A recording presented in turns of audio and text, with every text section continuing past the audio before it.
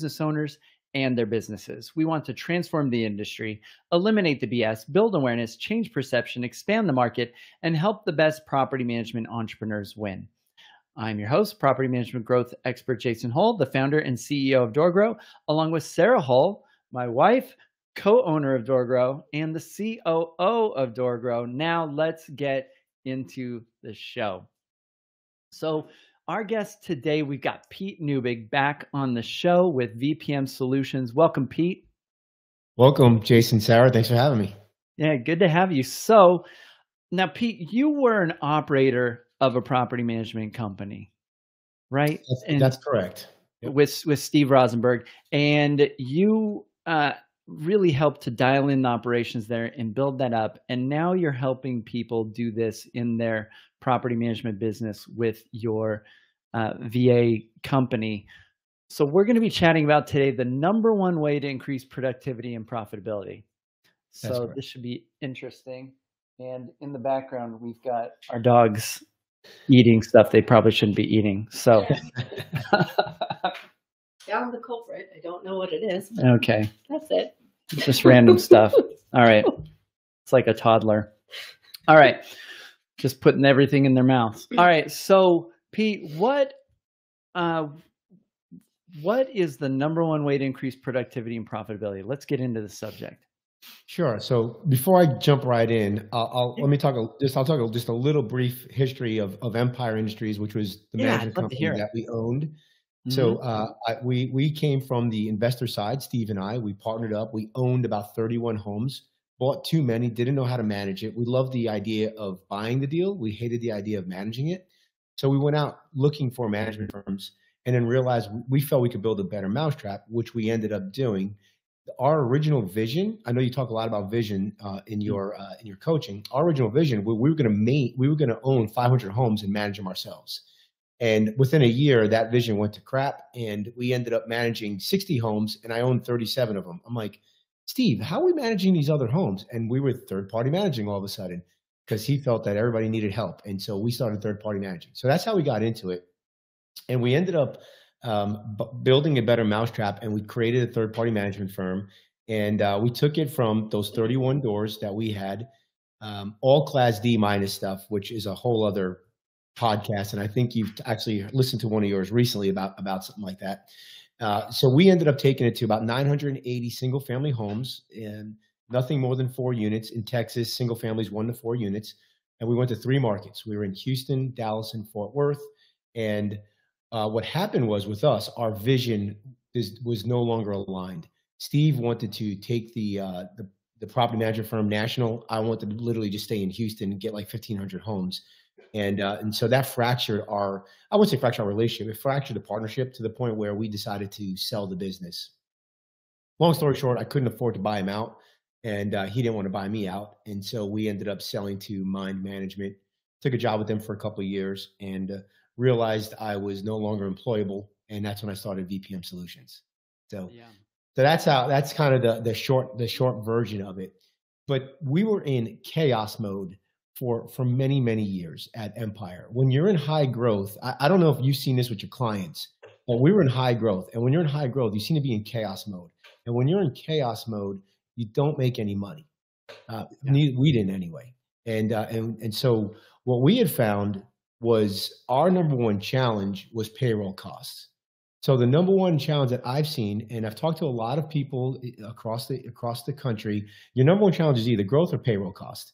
And this interesting thing about property management, because it's a service-based industry, and because it is it's so service-based that you almost have to stress your team out to make money, right? So you're on this kind of seesaw where I don't really have that many doors, but I need the people. So the salary cost is so high that there's no money for me.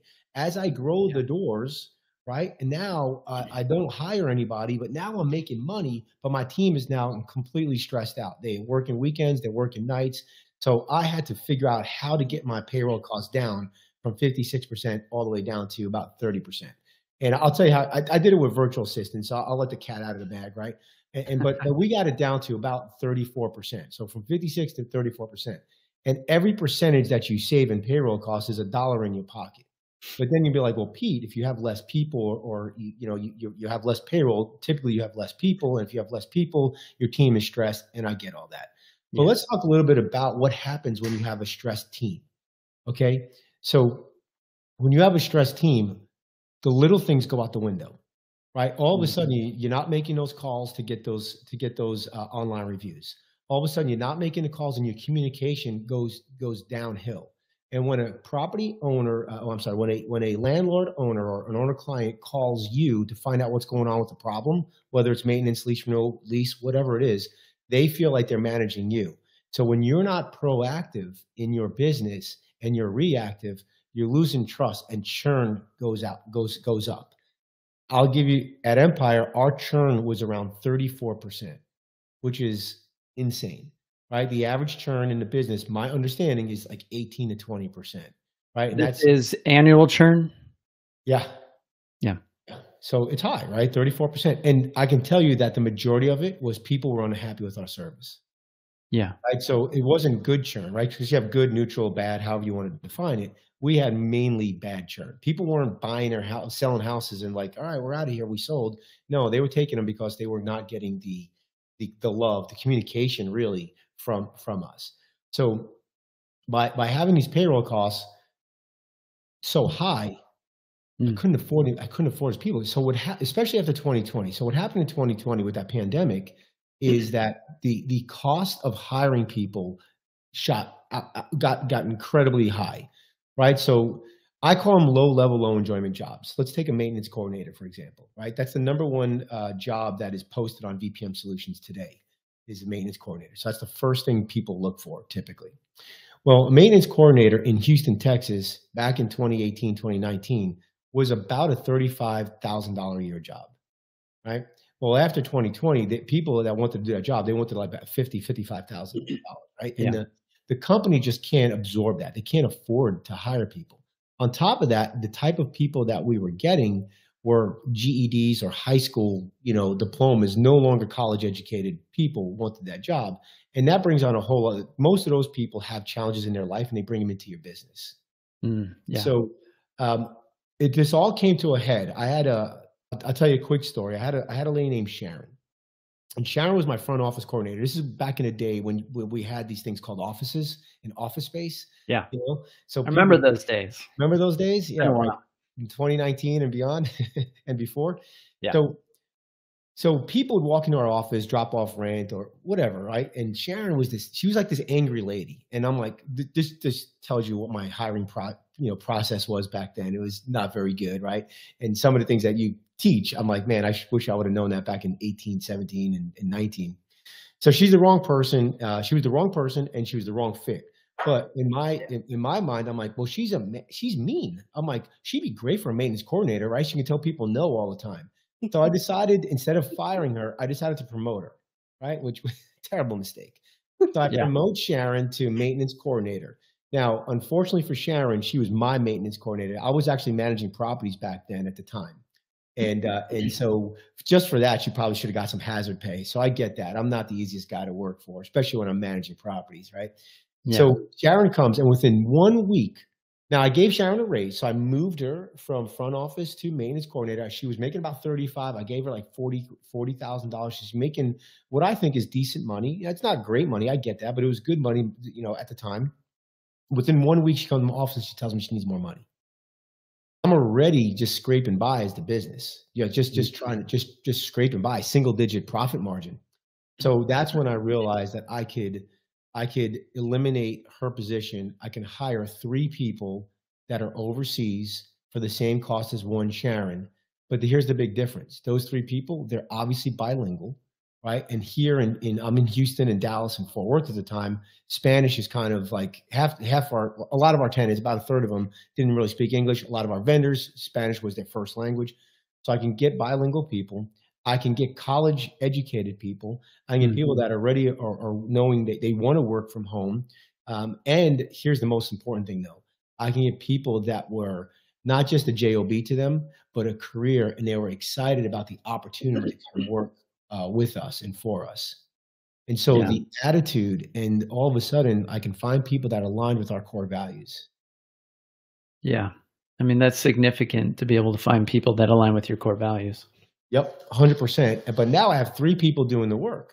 So now what happened is I had a little hesitation from my property managers, right? Because property managers are designed to be taskers, right? So I had to like take my property managers and I had to lift them up. And we actually changed the name. We said, you're no longer considered a property manager, you're a client relations specialist, right? Mm. Or an asset manager. I like asset manager better, but that was one of the fights I lost with Rosenberg. If anybody knows Steve, he's 6'4", full of muscles. So we arm wrestled and I lost on that one, you know? So we call them client relations specialists. But you wanted to call them what? Asset managers. Asset managers. Okay. I think an asset manager just has a little bit more cachet. And if you really think about it, right? How many clients do you have, if you're listening, that call you up and tell you how to manage their property, even though you're the expert? I felt the property manager, I call them gophers. I felt the property manager, they had to take these calls from these owners all the time and say, hey, go to my property, make sure the water in the pool is being filled up. Go to my property, gas man's going to come there. I want to know about this $12 expense. Meaningless and small conversations. You would never have those conversations with the guy managing your money, right? Imagine calling your Smith Barney guy and say, I don't like the way you made this trade. Like, you should make this trade different. Like, no, you just let the guy do his thing. Like, so how do you let us do our thing? Well, words are powerful, and property manager to me has lost its luster, and it just reminds me of a gopher. So asset manager. I think also the phrase property manager in the property management space has become kind of like saying miscellaneous role. Mm-hmm. Like it doesn't have meaning a lot of times. Sarah runs into this a lot with coaching our clients. Like, what does your property manager do? And they're like, they pretty much do everything. Everything. Oh, okay. And that's a problem. And the reason why they do everything is because they can't afford more people, because the margin is so slim, right? So we got to the point where our property managers got elevated. We made them client relations specialists. And what does that mean? It means that they had to learn a new skill. They had to manage by reports. They had to manage people, because now all of the low-level property management tasks were being done by my team in the virtual assistant world. Right. And when I mean everything, by the time Empire was done, now granted, we were, almost 1,000 units, but at that point we could hire some people. Everybody had one hat, which was a beautiful thing, because now you can have your job description really set. You can have your KPIs really set. You can have your disc profile really set, and you know who to hire, and they have 1 or 2 numbers, and they end up doing a much better job than the manager who's doing all of it. So I had somebody who just did lease renewal, somebody just did collections, somebody who, I had 4 people doing maintenance, somebody just did turnover, and we became more departmental, right? So over the course of your growth, you have to change your infrastructure, right? You go from portfolio to hybrid to, departmental to pod and all that good stuff. I got to departmental, we never got to pod, and then we sold. That was probably going to be the next move for us. If you don't have your org structure correct, doesn't matter how many whistles and bells you have. I can have Property Meld, and I can have Zapier, and I can have Lead Simple. I can have all these things. I can have a bunch of VAs. But if your org structure is not correct, it all goes to hell in a handbasket, just even quicker, right? Because now you have all this stuff happening even faster, and it just gets crazier. And so with us, what we did is we had the structure. So now the managers they're not taking those first phone calls. Because what was happening, Jason, is that when people would call, right, an owner client would call, my manager would pick up the phone, and as they're talking to this person, they're literally online and doing 14 tasks, responding to 18 emails, and people can hear that. They can see that, and they can feel that over the phone. And so what do they do? Like, well, you don't really have enough time for me. I'm going to go take my property elsewhere. Or if you mess up, you know what? Not only do you not have time for me, you mess up, right? So now what we do is we have everything happening on the low level.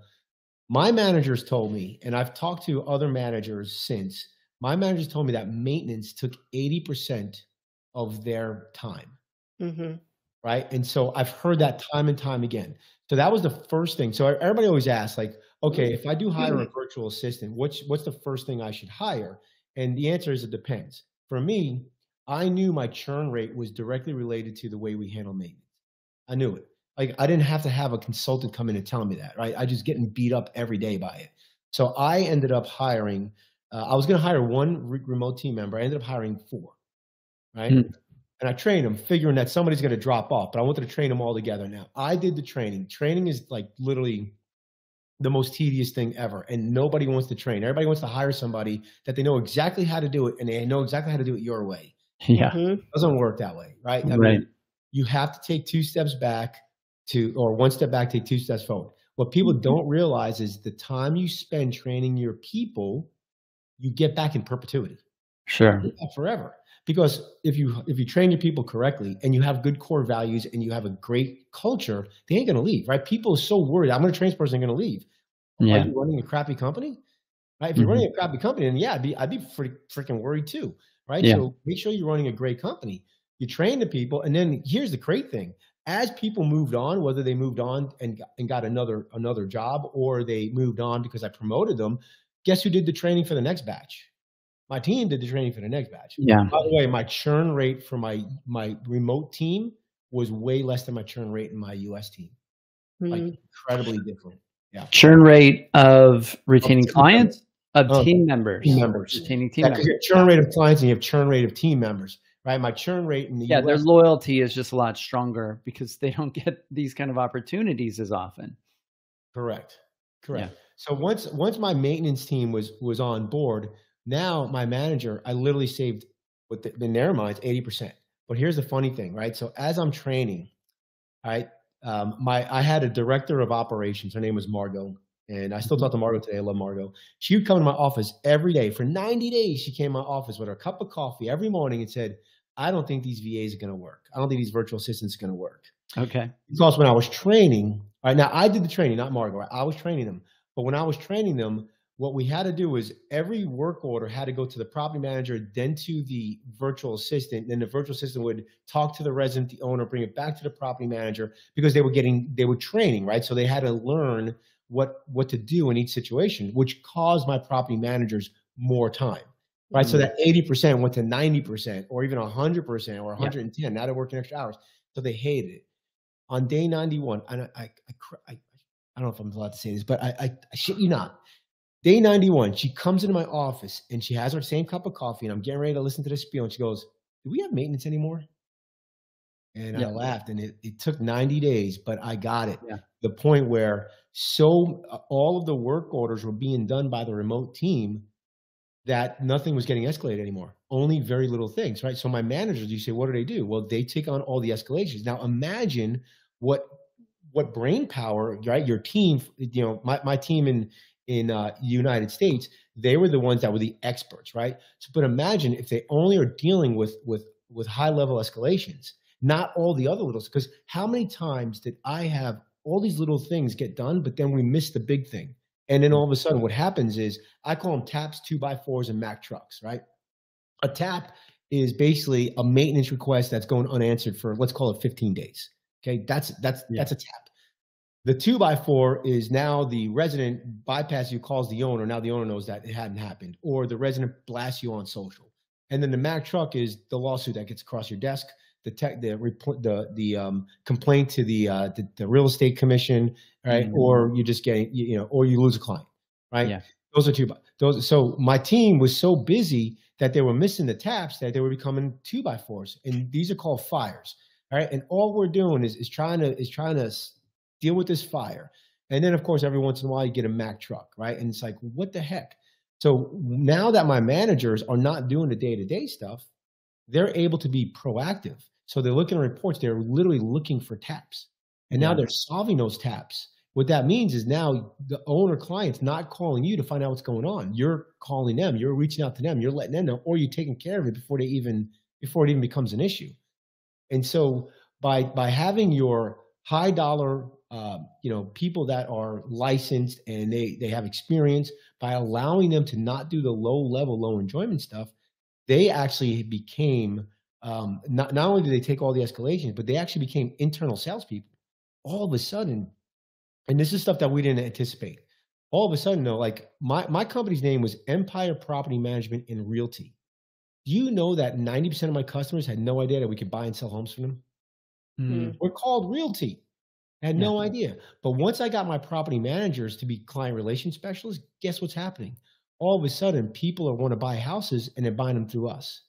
All of a sudden people want to sell, they want to sell through us. So all of a sudden our revenue goes up, right? Yeah. Then all of a sudden they're like, who do investors hang out with? They hang out with other investors, right? You're like the five most, what's the old saying that you hear, you're the average of the five people you hang out the most. Mhm. All of a sudden we're getting referrals. We never got referrals before. So now we're getting a bunch of sales. We're getting a bunch of referrals. We're getting people to buy stuff where we're the agent, right? And when you're the agent, you build that relationship. And so now all of a sudden our churn rate dips down to, I think it was 22% from 34%, right? So the interesting thing is, I told you when I first started, right? I went from 54% to 34% in payroll costs. My payroll actually stayed the same. It was the churn rate that went down, increased my revenue. It was the other clients, right? And retaining people and getting more clients. That's where the difference was. And now my managers were incredibly happy. They're no longer working nights and weekends. They're no longer stressed, right? And so now they're having the best life ever. And my VA team, my remote team, they're making more money they've ever made before. And it was easy to, and then they all had KPIs, and they were all like, people want to inherently do a good job. They do. Right. And so, but they don't know how to do a good job unless you tell them what that looks like. And that's the job description. And they want a report card, and that's KPIs. And my team down there, we had them in Mexico because of the Spanish speaking. But what happened was, again, another thing that we didn't realize was not only did the team do the work, they hit the KPIs, they exceeded the KPIs, and we created a bonus structure around the KPIs. So if you hit the KPI, you got a firm handshake, an attaboy, a thank you. Right. But if you exceeded the KPI, you got a bonus. And if you were part of a team, everybody in the team had hit the KPI, or you didn't get the bonus. And what I like about with the virtual team is the bonus was $100 a month. Right? If you hit a certain level, you got $100. $100 for us wasn't a lot of money. $100 to somebody in the US, like, literally would get mad at me. Like, that's too little of a bonus. It doesn't even fill up my car, right? And they throw it at you. $100 to somebody in the Philippines or Mexico or Costa Rica, it's an extra couple of days of work per month. So they were really appreciative of that, of the opportunity to make more money. What happened was everybody started exceeding their KPIs to the point where I couldn't make the KPI any more difficult. Like, it just is what it is, and they were just doing it. And then here's the magic. What happened next was they ended up updating or changing the process. So my deal as the business owner was, I am the policy maker. I make the policy, but you own the process. And when somebody comes in and says, hey, I changed the process, and I use this example a lot. I had Jessica, who was running all my lease renewals. So we had about 1,000 units, and I had one person doing all lease renewals, inspections and lease renewals. Our policy was that you could not do a lease renewal unless an inspection was done, an annual inspection was complete. And we used to start the process 60 days out. Jessica moved it to 90 days out. And when I was talking to her, I'm like, Jessica, I'm just curious, what made you? And I try not to ask why questions, because why questions put people blame, excuse, denial below the line, and they get defensive. I asked, what made you decide to move it from 60 to 90 days? And she goes, well, with 90 days, I can do X and Y. Like, I can get to the owners faster. I know if the residents do it. And she laid it all out. I'm like, amazing. She was doing a better job than I could have done, because that's what her core focus was. Yeah. She was focusing just on that. And so then what people will say to me is, Pete, okay, well, how do you know she's just not doing the lease renewals and not the inspections because she wants to hit her number? Right? That's the first question I get all the time. And I say, well, we hire people based on our core values, and one of our core values was integrity. And so if you hire people with integrity, they're not going to do the loop around. Yeah. And then, of course, the old trust but verify. Sure. I was able to run reports very quickly that determined all the lease renewals and if they had an inspection done. Like, so I built the reporting. It was very, very simple to make sure that I hold them accountable. And that's another core value of that we had, is we hold people accountable. We run our business by numbers. We hold people accountable. And so that's so because we did all of that, we were able to solve our challenge of no profit or single digit profit margin to, double digit, and eventually get to about that 20% profit margin, even while we were still investing in a lot of money growing the business. Yeah. So I love all the stuff you've been talking about. I think we've had some phenomenal results getting clients to improve their profit margin. And we've got clients easily getting up to 40%. Sarah ran her business over 60. And, I think the three biggest profit levers are building a really solid process system, a really solid people system, and a really solid planning system. And the planning system we call Door Grow OS, but that was really where we started to motivate the team to think in terms of outcomes and get them to think more strategically like business owners. And so that strategic work is what moves businesses forward. That's where they're innovating. That's where they're improving a process. That's, and so those kind of goals, if we give a team member an outcome and we say, figure out however you can best do this, within our values, with integrity, figure out a better way, then I'm not concerned about micromanaging them. We're less involved in managing the team. They're now managing themselves because they're trying to achieve the outcome. And a lot of team members in a lot of businesses don't even have job descriptions. So they don't even know what outcomes they're expecting. If you're not sure what they're supposed to do, how do they know what they're supposed to do? Right. Mm-hmm. And if you ask anyone listening to this, if you ask your team members, this would be a curious and interesting experience for you, or experiment. Ask your team members, what are the outcomes that you think are most important for your role? And compare that with what you think they are. I think you might be surprised. These should be agreed upon and defined, right? That should be in the job descriptions. Yeah. Agreed. Mm-hmm. This is good stuff. Pete, I really appreciate all your transparency and sharing, because a lot of times everybody wants to, especially with like coaches in the industry, I see a lot of people coaching, mentoring, but you don't get to see how the sausage is made, and you don't really hear the challenges they have, but they might be really charismatic. They might really be good at speaking, but there's a lot of stuff going on behind the scenes. And then what a lot of coaches in the industry do is they try to get people to build the business the way they did, which may not even be working. And so I think what's important, I think every business owner needs to build the business around themselves. It needs to be built to allow them the maximum level of fulfillment and freedom and contribution and support in their own business, and that fifth reason of safety and certainty. And that means every business is going to be unique, because every business owner is unique. Like if you started a property management business right now, it would be run very differently than some others, because you're very operationally minded. And you would build your team very differently than somebody that's very visionary, sales oriented, right? And I think it's important to get the right team built around you. And a lot of times, I think the foundational challenge is a lot of business owners aren't clear on themselves. And then they start building a team and they're miserable. They have an entire team and they're still miserable. They've kind of built the wrong team.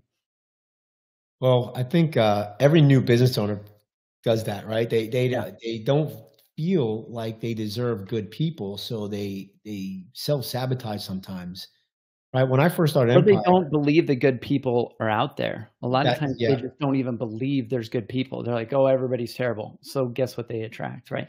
And what's surprising, the truth is, just like you had mentioned, when you find good people, they will exceed you doing that role. Especially if it's one of your minus signs. It's not one of the hats you enjoy wearing. They will be better at it than you if they enjoy doing it. 100%. And that's super humbling for these early stage entrepreneurs, because they think they're the best at everything initially. There's two thoughts, right? So when you hire somebody, there's the whole abdication of it, and then there's the delegation, and then there's the micromanagement. Right? And so what I find is that when people hire people in the United States, they abdicate a lot of times. When they hire people that are remote, they want to micromanage for whatever reason, even though they've invested a lot more money in the person in the United States, right? And then there's people that they just abdicate regardless, right? And what I mean by abdication is, I'm a property manager. I'm doing a whole bunch of stuff myself. I hire an assistant and I just kind of throw up on them and say, here's all the things that I'm doing. Go ahead and do it. There's no direction. There's no accountability. There's no management, right? And then they get excited like, oh yeah, I'm a great delegator. No, you're an abdicator. You're not a delegator, because you're not giving them the tools and the guidance that's needed. And then what happens is the VA or the person leaves and like, well, I don't understand. I can't find any good people, so I'm just going to keep doing it myself.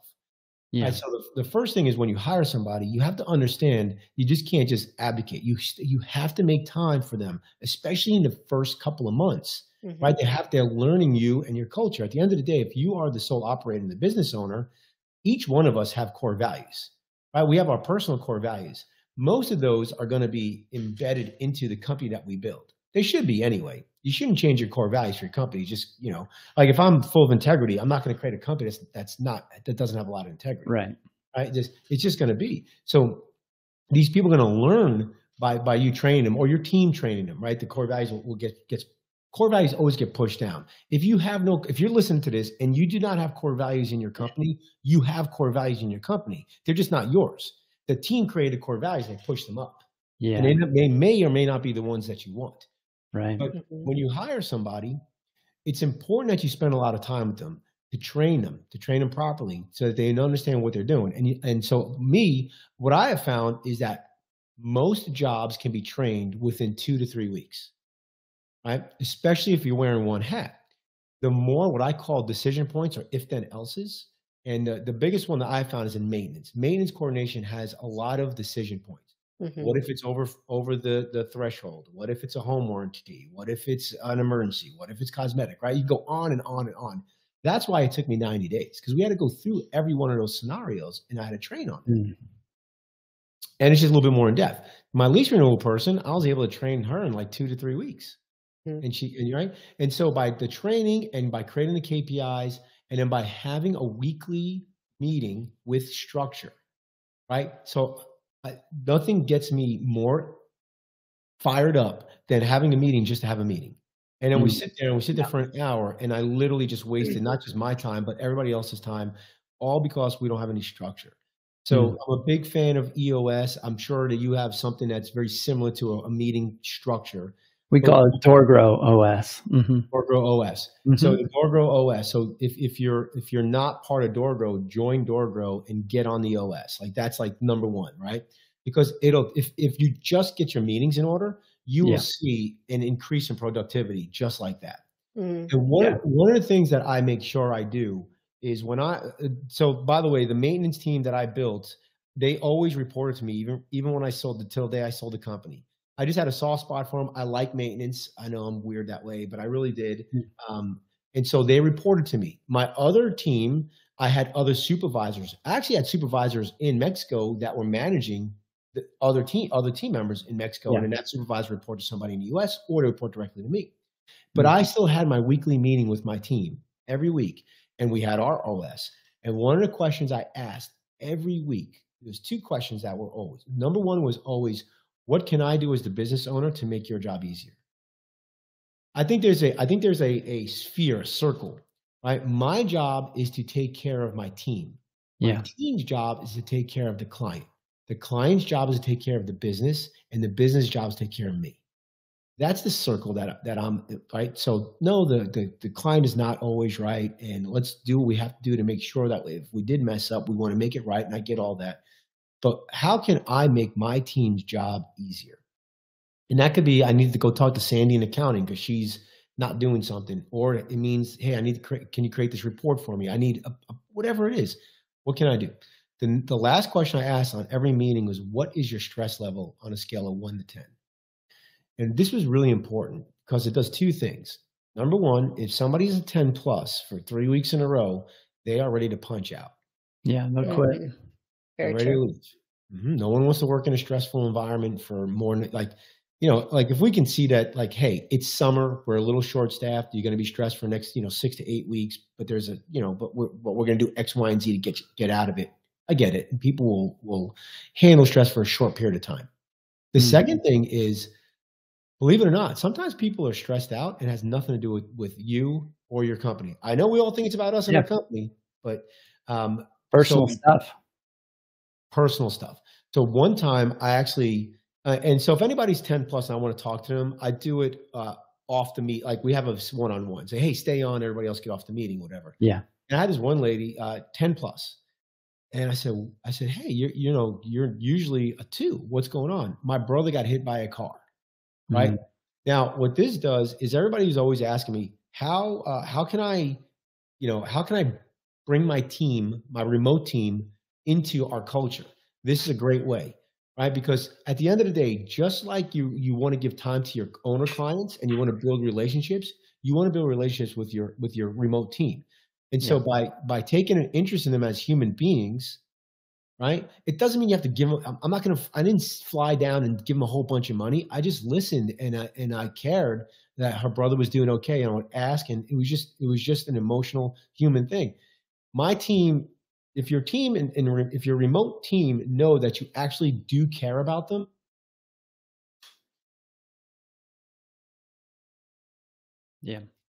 cases, you're covering their nut. Meaning they're making plenty of money. Could you say that again? You broke up a little bit. So if your remote team knows that you care about them? Yeah, if the remote team knows you care about them, they're not going to leave you for 50 cents more or $1 more an hour. They're just not.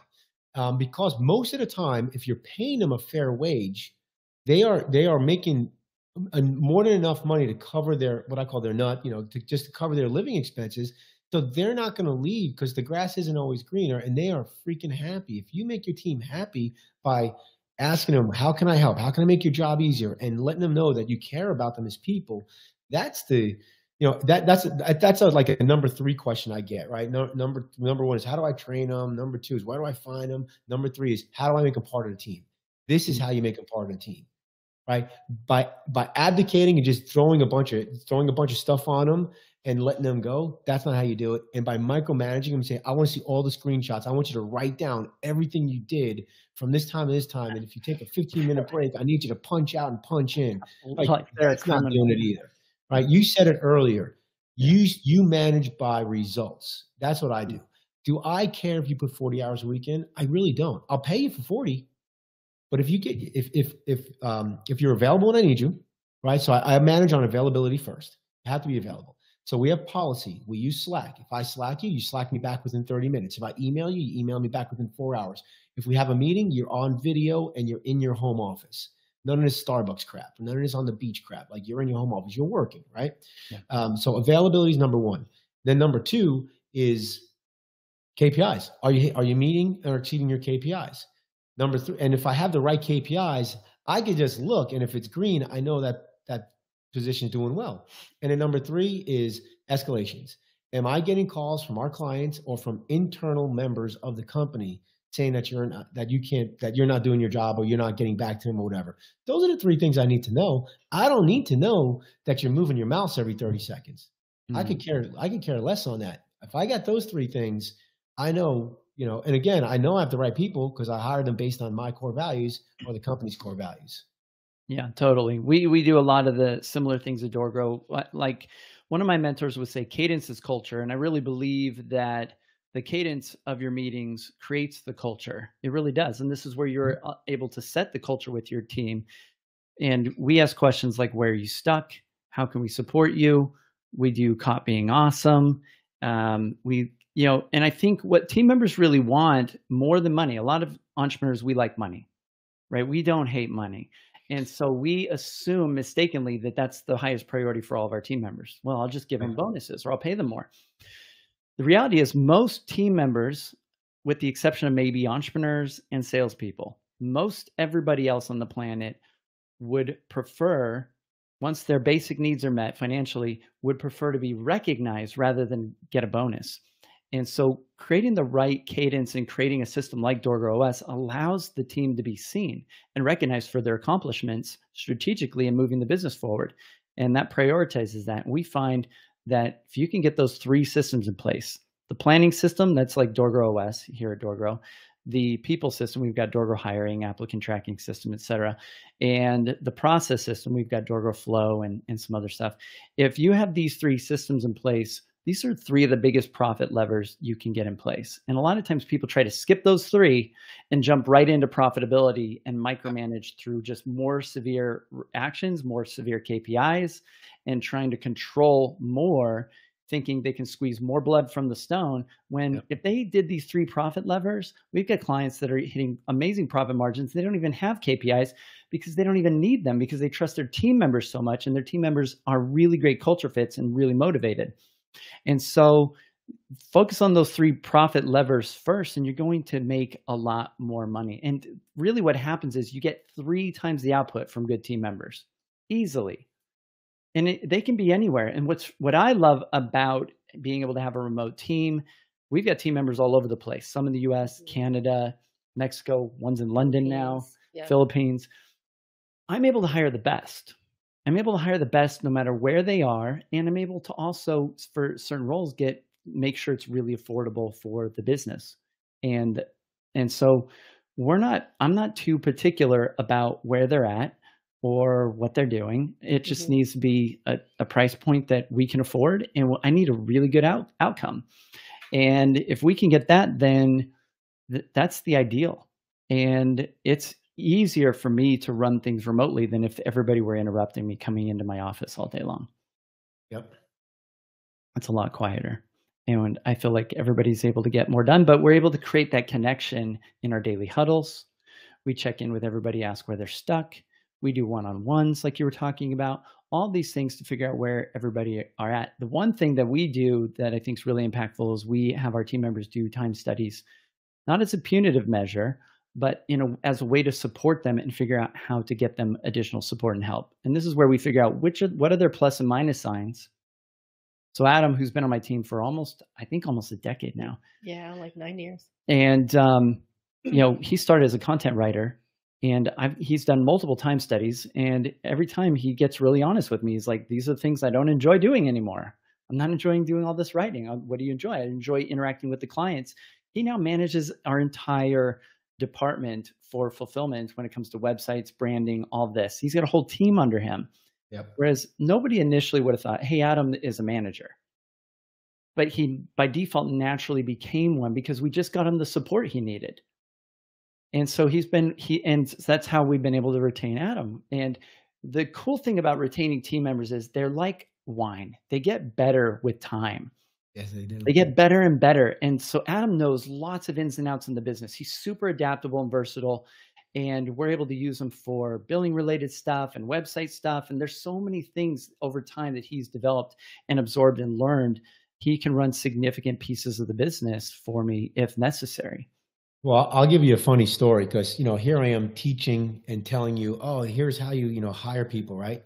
So when I first started VPM, Leon, who is our onboarding guy now, came over and he was with me at Mind and he was with me at Empire. So I've known Leon and I knew he had our core values, right? And so we're maybe 8 months in. And I go to one of my business partners and I go, hey, man, I don't think Leon's working out, And he's like, really? He goes, so he did I called the Mongolian reversal, right? Because he basically takes my words and he puts them right back at me. He goes, let me ask you, what's his job description? And this crickets. I'm like, yeah, he don't really have a job description. I'm like, he's like, what's his KPIs? I'm like, yeah, we haven't really got to that yet. So he's like, and how much have you trained him? And I'm like, all right, enough. Basically, Leon was the right guy. I just didn't know what he's supposed to do. So how did he know he was supposed to do? So then I got serious about the job description. Yeah. And then what we realized is Leon was running about 2 hats, maybe 3 hats. He was really, really he was good at one of them. So we ended up hiring another guy, Angelino, and gave that hat away. And now Leon just runs, and now he is thriving. Yeah. And he's exceeding all of the metrics that we put him in his place, and he's the happiest he's ever been. Yeah.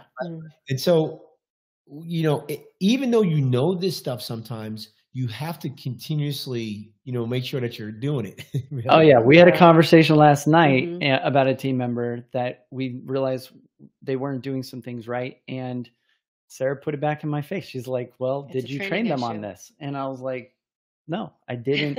I made a mistake in training. I thought they would understand it in my superficial explanation. And you can't take shortcuts, right? Those 3 things that you put out there, like the hiring and the process, it sounds so easy, right? But we know it's tedious. And that's the reason why most entrepreneurs who are, most of them are visionaries, right? A lot of guys that start business visionaries, they're not in the details. They don't like doing that. It's not natural. Right. They need an integrator. They need an integrator like I'm guessing Sarah's the integrator. I'm the integrator. I'm guessing you're the visionary, right? So they need an integrator to literally do that stuff. And you get, like I said, you when you do it, you get it back in perpetuity. Like it just once the system is complete, it's just tweaking. It's not rebuilding. Once and so but a lot of visionaries, they skip that part because they don't like that part. Yeah, so I agree. Hire a consultant or hire somebody that likes that stuff. Yeah. And I love that you just keep like, thank you for continuously driving home the point. Like you have to train people. You have to. And a lot of times what we see is like, doesn't matter your location, doesn't matter your size, doesn't even matter what industry you're in. People hire out of pain, which makes sense, but they're in so much pain that they're like, oh, they think as soon as they hire somebody, they're like, oh, like it's solved. It's not solved yet because you haven't trained them. That's not the hard work. It's just about to start. Yeah. They're like, oh, I have the person, and now like this isn't my problem anymore. It's still your problem until they are properly trained, and it does take time. So for a period of time, when you hire somebody, your life is going to get worse. You're going to be taking on more. If you want them to do a good job, that is what has to happen. Because if you hire somebody and you're like, here, just have it like baptism by fire, figure it out. Like, go ahead and do it. It's not going to work out. You're going to be frustrated. They're going to be frustrated. And it looks bad for both people. And then you guys are both frustrated at each other. And you're like, why are they not working out? And this person is like, I didn't even get training. Like, I don't, like, you're mad at me all the time. And I just like, I don't even know what to do, but like, you didn't tell me what to do. Like, help me. And then it's like, I'm not going to hire people because there's no good people out there. Right. It's just, when I was telling you that story about training the maintenance team, I was training about 2 hours a day on the maintenance, which is a little too much. Probably an hour and a half is probably the max somebody could take, but I was doing 2 hours. That didn't mean that my 10-hour day was still a 10-hour day. It became a 12-hour day. Because I still had 10 hours of work I had to do. I just took on more 2 hours of training. And a lot of times they ask more. A lot of times it's even more now because as you're training, what I have found, and maybe you guys see the same thing, is as I'm training, I actually learn a lot more about my processes and about my company. And then I realize, oh, there's no policy here. Oh, there's no field for that. Oh, that's just in my head. However I feel that day, I'm gonna judge on that. Like, and so there was a lot of work that I ended up having to do as I'm creating to training. Like, oh man, this process is not exactly at all what I thought. Yeah. Cool. Well, Pete, this has been an awesome conversation. We appreciate you coming on the show. Why don't you tell everybody just a little bit about VPM Solutions, do a quick plug, and how they can reach out and connect with you. Yeah. So thanks for that. So VPM Solutions is an online platform that connects property management companies with remote team members. It's a direct hire, so they don't work for VPM. They work directly for you.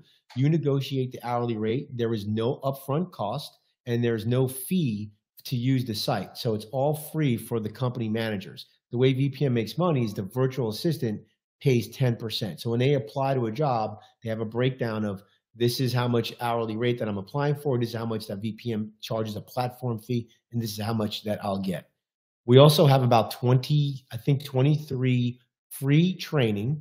So there's training on the site from fair housing to marketing, social media to we have a flagship property management 101 courses. It's about 12 courses, 9 hours of content. Wow. And it's there just to teach folks the basics of property management. No, you're not going to hire them and they're going to be able to run and be a property manager for you, but they're going to know the ins and outs of the verbiage of just the life cycle, like high level stuff. But it's our attempt to get people trained up so that when you get them, they're not like that. At least they're crawling, right? They're getting, they have a little bit of information. And then we also have some free resources that are on the site as well. Like we have, I think we have 50 job descriptions with disc profiles that we assumpted disc profiles. Mm-hmm. We also have like org charts, like what org chart should be as you grow your business. And then we also have just a list of all the vendors and resources and all the different Facebook groups and all of the conferences that are out there for property management. Matter of fact, you're actually on that site, by the way, as a vendor. Cool. Thanks. So yeah, so that's what we do, and then we also offer what we call the white glove service. It's a free service that helps you go through the hiring process. Because what we realized early on, it's a do-it-yourself platform, but what we realized is most people don't have a hiring process. They have no idea what to do, so we kind of guide them. Now, your team, your clients probably have a good hiring process, but we'll offer that free white glove service to them as well if they want to come in and just need a little bit of help. Like what should they ask before they interview? Like, there's some red tape. Like we say, you get a disc profile, and then we have these courses that they take. They get certifications. You can search based on those certifications. So it's really the only platform literally built for property management. Love it. Yeah, very cool. We'll check it out. So everybody, make sure you check out Pete Neubig's VPM Solutions. Take a look at that. And Pete, thanks for being on the show today. It's a good conversation. Yeah, thanks, guys. Thanks, Jason. Thanks, Sarah. Appreciate you. All right. So if you are a property management entrepreneur, you're wanting to grow or add more doors, or you're struggling with dealing with your team, reach out to us at DoorGo. We can help you with this. We do this all the time. We would love to support you. We have clients that are easily going we can help you scale anywhere from 0 to 1,000 plus. And anybody can do this in the next 3 to 5 years. We would love to support you, help you scale your business, and help you collapse a lot of time and not have to go through and make so many mistakes in your business. And so until next time, to our mutual growth. Bye, everyone.